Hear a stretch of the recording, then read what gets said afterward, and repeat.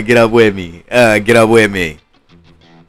If a mob boss was ever visiting a psychiatrist, he'd be in the trunk of his car by the end of the week, along with a psychiatrist. That would never happen. My name is Michael Francis, and I was a former capo in the Colombo crime family, one of the 5 New York Mafia La Cosa Nostra families. I'm now residing in the Los Angeles area, and I'm here to be a movie critic. Yo, if he got kicked out that family, it's Rap's room. Y'all go see ex capo dead. Like, nah, bro, this nigga just aired himself out. They finna be like, oh, you in LA? All right, let's search LA. Nah, it's Rap's for you, buddy.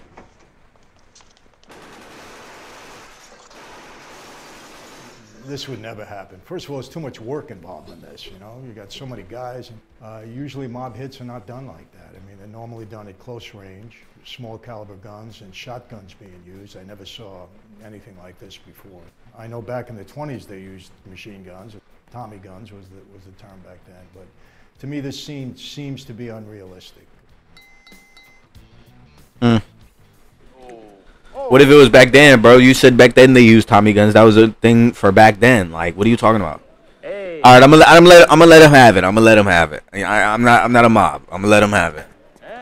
There was always a guy of that size in every crew and every family. There was always somebody that big that was around. Italians eat a lot, and some of them get real big. You know, I doubt you'd ever see this many people. The last time something like this occurred was Appalachia, back in New York, when guys from all over the country came in. I think they probably modeled this scene after that. You know, ever since law enforcement invaded that meeting, it never happened again, and that I know for a fact. We're both part of the same hypocrisy. But never think. He better not say nothing about Godfather. Now, Godfather was a good movie. To my family. All right. All right. Some people have to play little games. We infiltrated society at every level, from the guy on the street in the numbers business right up to the White House. And you would never see a politician talk to us like that, because most of them we supported, and I'm wondering if I would have been able to stay calm, which was the right thing to do. I know it was you, Fredo. This kiss of death, that was a Sicilian thing, I believe, and certainly something that might have happened in Italy. This is a scene that, you know, that became close to me because I have a brother that actually turned informant, testified against my dad, and actually tried to hurt me and went into the witness protection program. Haven't seen him in 10 years. It's very hard to bear, hard to deal with. Since I walked away from that life. He hasn't seen him in 10 years. Nigga, the fish seen him like 20 seconds ago. You know, violated my oath just by walking away. Not that I ever hurt anybody, but just by walking away. Contract on my life, the whole bit. Did you ever worry about your family? And my answer is no. We didn't go after law enforcement. We didn't bother anybody's family. That was hands off. In Italy, you know, they go after your family, law enforcement. I mean, you know, there's no rules when it comes to stuff like that. Can you do it with your left hand? Well, I never tried. So you're right. Yeah. I can tell you this scene is not unrealistic because, you know, in a mob-run casino, we certainly wouldn't have tolerated I didn't like that. Anybody cheating on it could have been this. I mean, he breaks somebody's legs, put him in a hospital. Even though this is Lefty Rosenthal, he wasn't a made member, but he was an associate, but he dressed the part. De Niro and Gotti and, you know, even myself, we dressed up pretty good. And every weekend, I was at weddings and funerals. Half the time, I didn't know who died or who was getting married, but we had to go as a matter of respect. So we had to dress up quite a bit. I mean, I probably had 50 suits at that time. And he was rich. Like Raquel Welch's one great piece of ass, forget about it. But then, if you disagree... Nah, bro, like low-key, if I ever get rich, I'm dressing up in a suit. Like, I'm walking everywhere with a suit on. Cadillac? Not even gonna lie. Forget about it. And I got to tell you this. This is probably one of the most realistic scenes in all of mob moviedom. You know, it's funny. I'm a speaker now, and every time I say "forget about it," which I say by habit, people laugh. You know, this scene made that word famous. It applies to everything. It's just like the sit down. Anytime you had any kind of meeting, it was always at a sit down. At a sit down and discuss, you know, a life and death matter. We had to sit down just to have dinner. Everything was done at a sit down. You're an entry in my book. That's all. You're just a guy who owes me money. All right. How about this? It's number one, it's the perception that this person is a serious guy that can, maybe hurt you.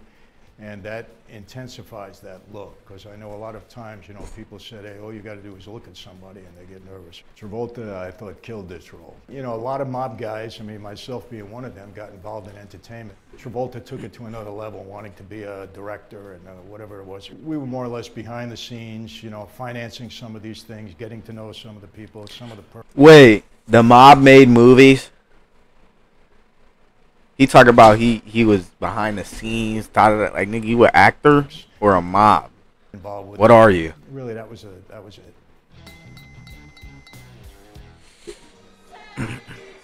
And you had Nicky Eyes. What's up, guy? And Mikey Francesi. Yeah, now, I don't think he really looked like me. I'll be honest with you. I was in the theater. I had just gotten out of prison, and I went to see this with my wife. And after a few minutes, she looked at me and she said, is this really what you guys did? Is that what your life was all about? And I said to her, honey, come on, it's a movie. They make things up, don't pay attention. Wait a minute. Give me a second here. No sooner do I say that than... Give me a second here. Wait a minute. Michael, hold on. Prison. I don't think he really looked like me. I'll be honest with you. I was in the theater. I had just gotten out of prison, and I went to see this with my wife. And after a few minutes, she looked at me and she said, is this really what you guys did? Is that what you're like? Mikey Francesi. She looked at me. Yo, he in a movie.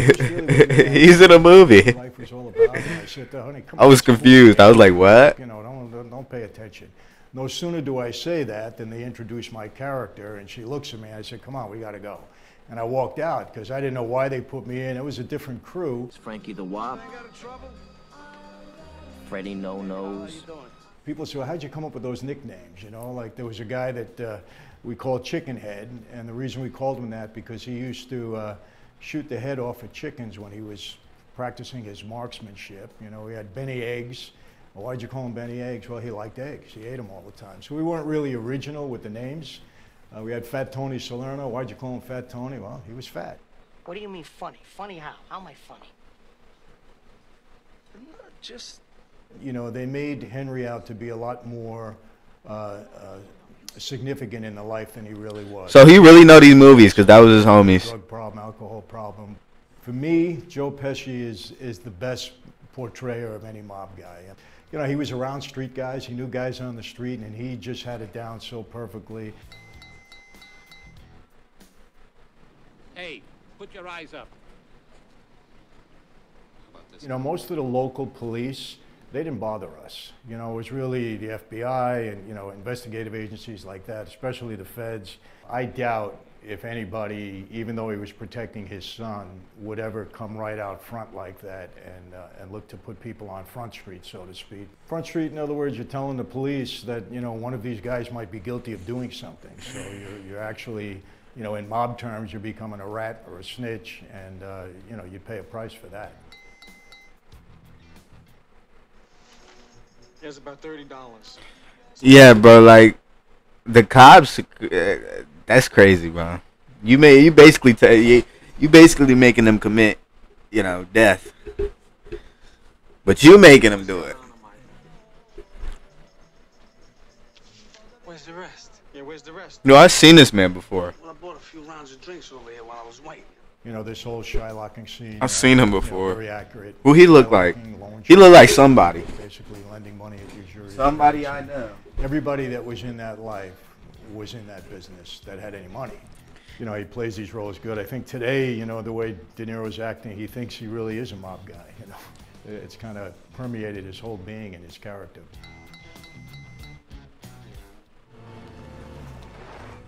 Where'd you get that truck?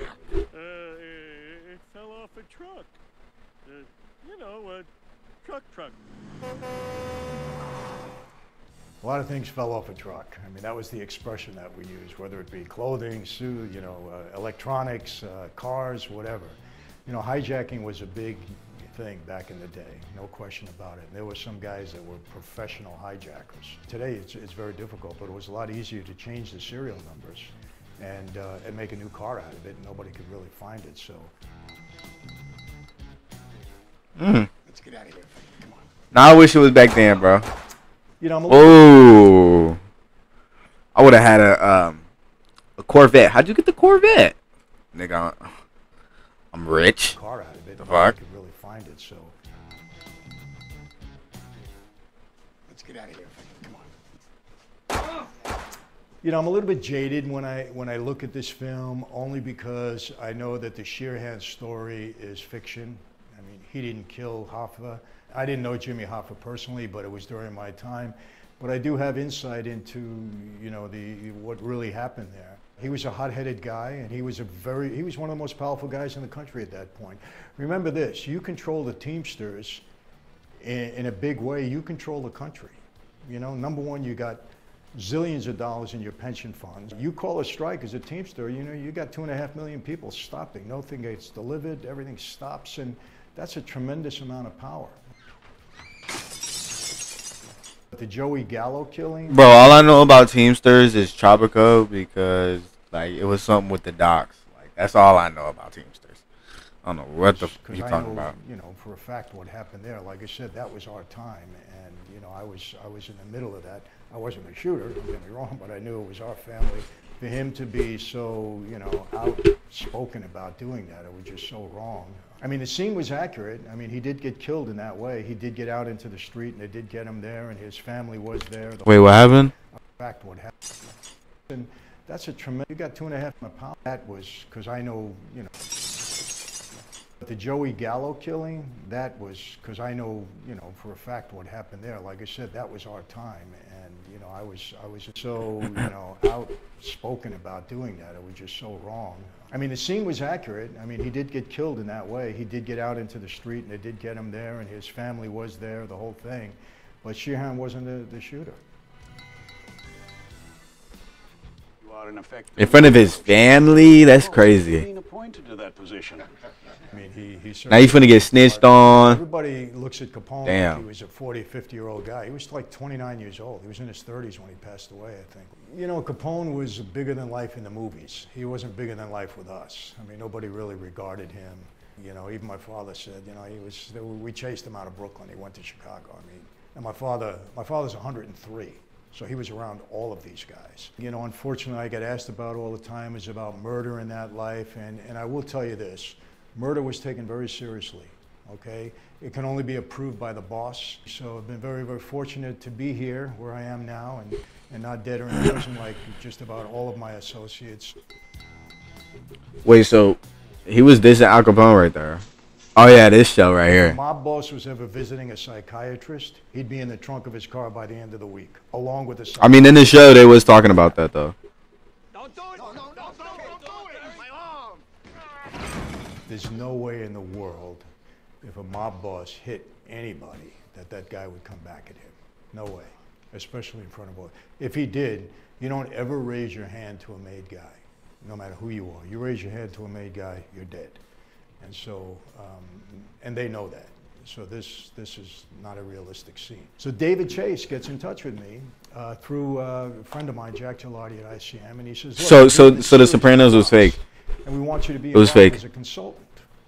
And I said, you know, I'm on parole and all this stuff. So I turned it down.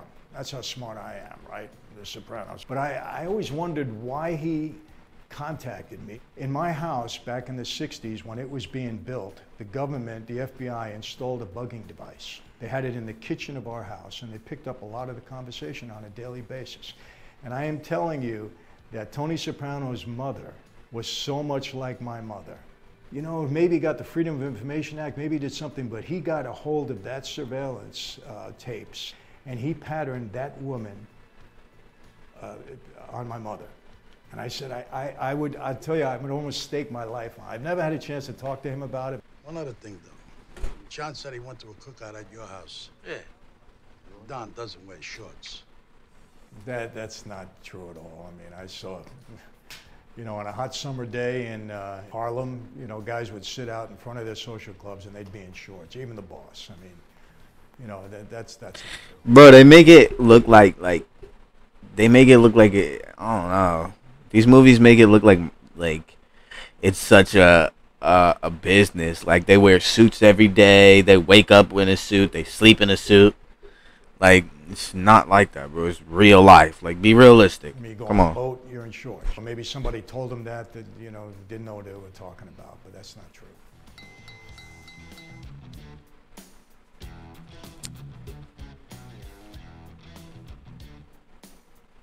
All right.